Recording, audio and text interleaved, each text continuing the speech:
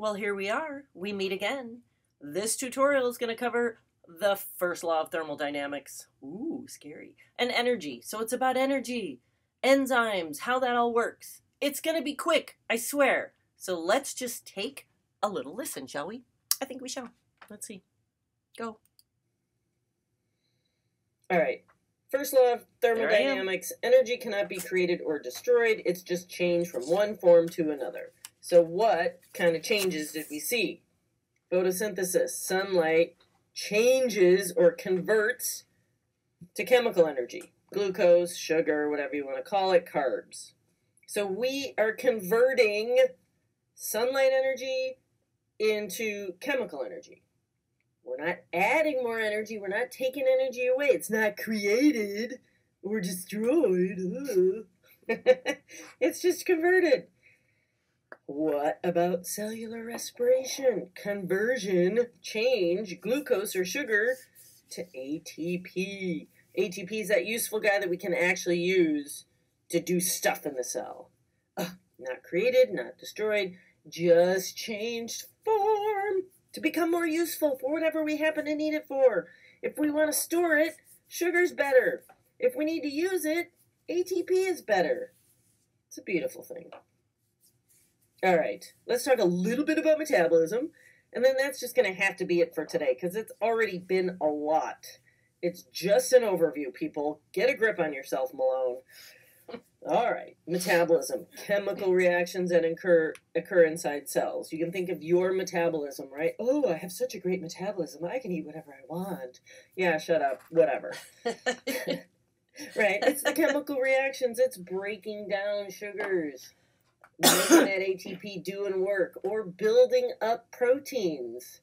Oh, we need to make stuff and break stuff down. That's all metabolism.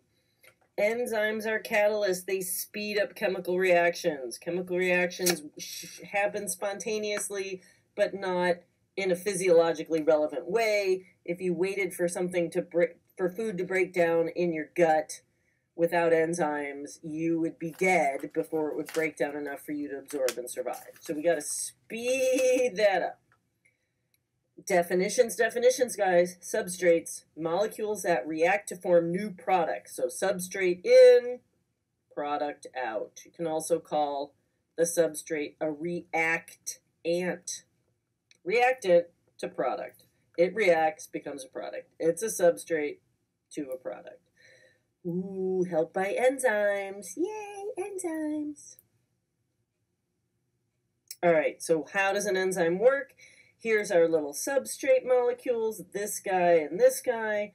They're two separate molecules. Think of them two separate things, right? They bind to this enzyme, each enzyme specific for each substrate or each reaction.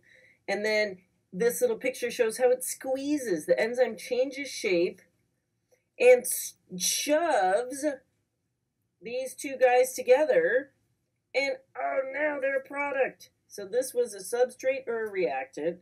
It got squeezed by the enzyme, and now it's a whole new thing. A whole new product is produced. And then, oh look, the enzyme is back to his normal shape, just like here. So now he can do the same thing again. So enzymes are just used over and over and over, but we don't have to make new proteins to do it. He's here, he squeezes, makes his product, releases. Grab his guys, squeeze them, release them, relax. Grab them, squeeze them, release them, relax. On and on and on. That's how enzymes work.